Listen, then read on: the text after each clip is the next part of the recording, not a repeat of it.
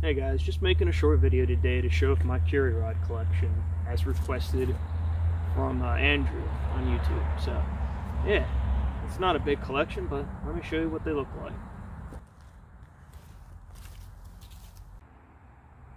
Alright, I guess we'll start with the shortest one, but first I want to comment, man, I like the packaging on Japanese rods. It looks cheap, but it's pretty sweet. They get pretty decorative with their stuff. That's pretty cool. That's the 9-footer. There's the Fieldmaster from Suntech. That's the, what is that? 3.9. It's like it's over 12 feet. Conversions, yeah. And there's my 6.5, which is 21 feet from Daiwa. I like all the cool Japanese on there, specifications, fancy packaging again, all the specs there. Cool. And then there's the 30-footer, which I stole a sock from one of my one-piece fly rods, so it would be safer in that packaging.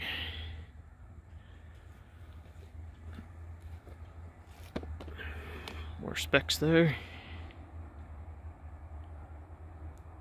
Cool.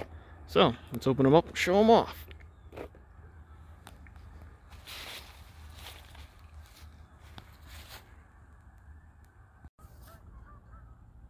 Alright, there's the 9-footer.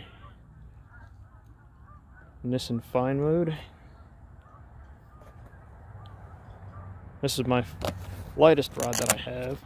All the warranty information there. All in Japanese. Cool, cool. Yeah, so this thing is what, 20 inches across? That's it? It's pretty sweet. Rated up to 4 pounds max. No sun today, so can't see the blue flake in it. Cool. I love Japanese rods for their artistic looks. In the sunlight, this all has really fine blue flakes. It looks really good in the sun. Yeah. There's the 9-footer. Cool. Next up will be the 12-footer. 13-footer. Something like that. Alright, so here's the 13-footer. A little longer.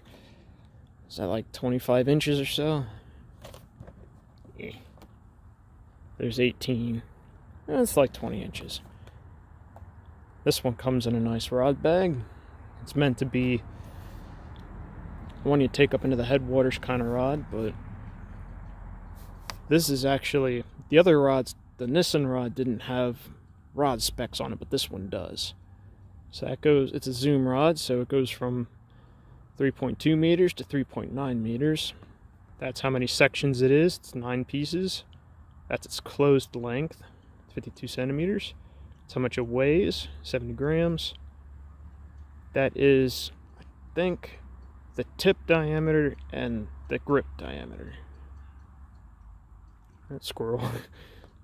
And then that is your, I think it's like, it's a line diameter, but in gauge, I forget what it is. There's some Japanese specification for nylon diameters. So that's like 2-pound test to 4-pound test. They don't go very much. That's your carbon content. Yeah, Suntech isn't as fancy with their rod. I gotta put that on my truck now. As fancy with their rod container art, but let's open this one up. I like reclosable containers on these. They make them, it's really practical. And like I said, that one comes in a carry bag. Put this down. This one comes in a nice carry bag, so you can pack it in the mountains with you. Mountain stream, so yeah. This is my favorite medium stream rod around. Well, this is considered a medium stream, so, but about at 13 feet is practical for around most of the small waters I fish.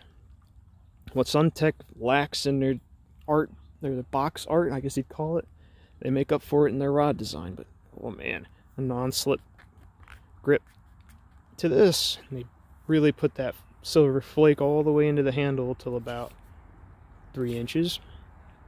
I love Suntech's art on the blanks themselves. All that's iridescent. Just can't see it because there's no sun today. Yep, this is a nice pack rod. Fuji caps, they're really nice. They're hard to get here in the States. Yeah, that's the 13-footer. Again, I really like the looks of these rods. Alright, so next up is the 21-footer. Alright, so this is the 21-footer from Daiwa. Really cool packaging on this one. It's like the old craft cardboard stuff you use for science fair project material. Rainbow iridescence. I like it though. It's pretty cool. There's more specs there. 6.5 meter rod. Its closed length is pretty much 80 centimeters. 10 pieces, 170 grams. Millimeter. That's its tip diameter. That's its butt diameter. And this one is rated for 2 to 4 pound test again. So this isn't overkill for a lot of the streams here. I really like this fishing rod for the Tulpahawken. I'm gonna open it up. This one's kind of falling apart, which is a shame, but oh well. Again, this is another pack rod. Comes in a nice blue felt bag. Nothing much to show there, I guess, but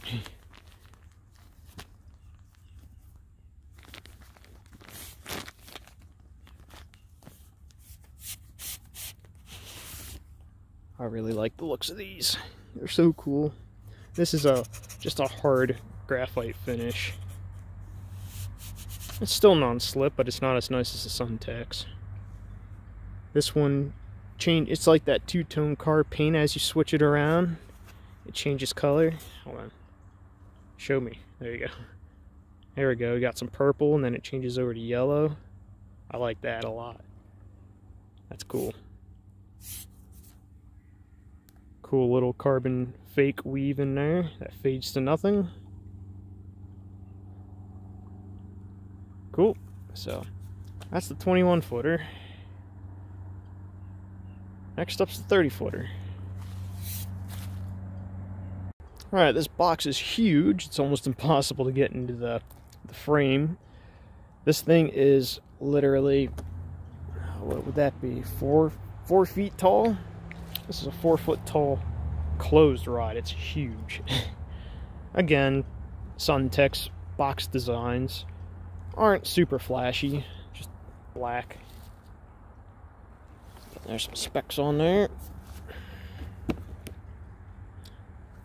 Hooey, 10.1 meters, 30 feet. This thing's pretty heavy. 10 pieces, 1,000. I guess it would be 1,265 millimeters, but conversions, no. This thing weighs 400 grams. This thing is heavy. But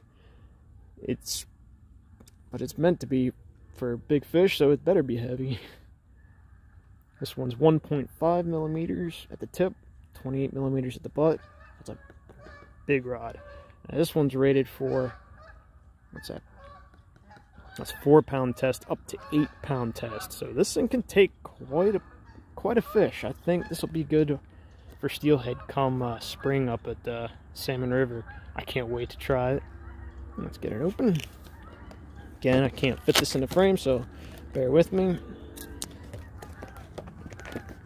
I scavenged a fly rod sock for this to keep it safe. Worked out nice. And my old prime one-piecer.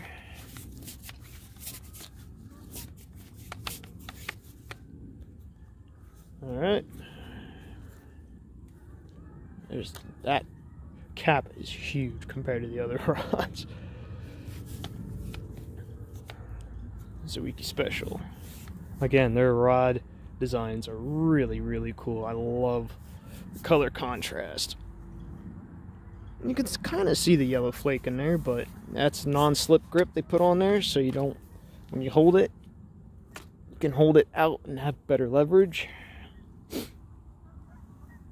There's all that gold flake showing up. I love that. That's cool.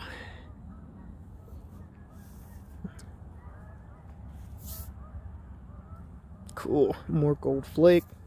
2 sections of non-slip. Yeah, there's the 30-footer. Kind of hard to get that in frame, but this one is really fun. I cannot wait to try for steelhead on the Salmon River this year. This spring, I'm going to really try for you guys to get a steelhead on it. So hopefully it's not a 30-inch steelhead. Yeah, that's pretty much my rod collection. I know it's not a lot, but yeah, I kind of already have rods covered for what I need in Pennsylvania. From really short to super long. That's about as long as you can get in a fixed line rod. But you might ask why I don't have Tenkara rods. I do fly fishing. It's just that here in Pennsylvania, when you see fast water like this, it's usually up past your knees. And we don't have super prolific hatches here. Midges maybe in the wintertime. But I found only at late May they start really wanting to come up for dry flies. Except for the Topahakan, which the caddis come up pretty good there in the spring. And the Trachos in the summer.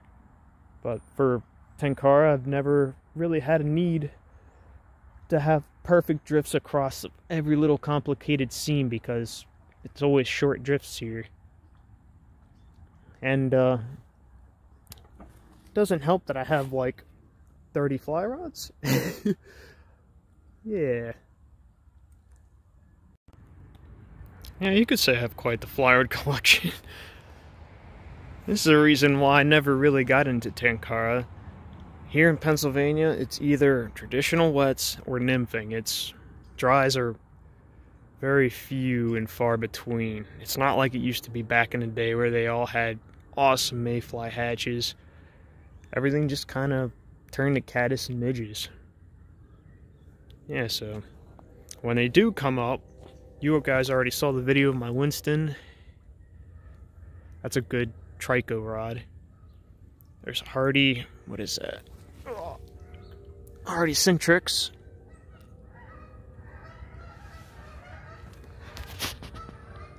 Hardy Cirrus.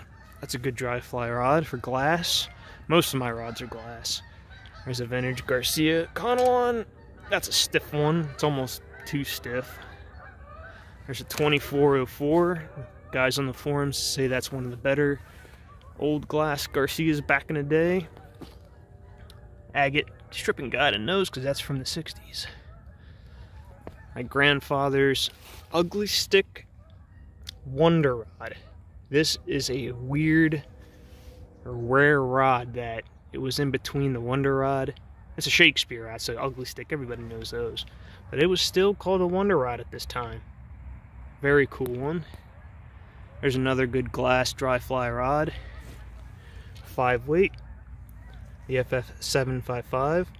That's a nice one for dries. Very whippy tip top.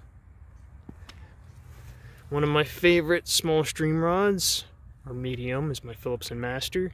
That's an excellent casting fly rod. And I have an itty bitty 6-foot Garcia. That's a tiny little fly rod. Doesn't cast very well. Another Shakespeare rod. Wonder Glass 7 feet. It's a 7-foot 5 weight. That's another rare fiberglass rod. Then I got my big boy, the 2606 and the 2406. This is a 9 weight. Caught salmon on this rod already. That's a big boy rod. Oh yeah. And I got my 8.5-foot 7 weight bamboo. It's bat and kill. And then a rare, it's kind of rare, but 7-foot 6 weight bamboo. I'm just going to leave them in their boxes for now. Yeah, that's why I never got into tenkara, because I have everything to cover wet flies and dry fly fishing here in the States. So there's my collection. Hope you guys enjoyed it. And I look forward to going fishing for steelhead in the spring, so look forward for that video. I'm going to take a whole week off for work for that, so yeah, hopefully I'll see you then. Thanks for watching. I didn't think I'd be done quite that soon, huh? I had to at least try once. Whoa. Yeah, I had to try at least once. Nice brownie. Thank you, dude. See you guys next time.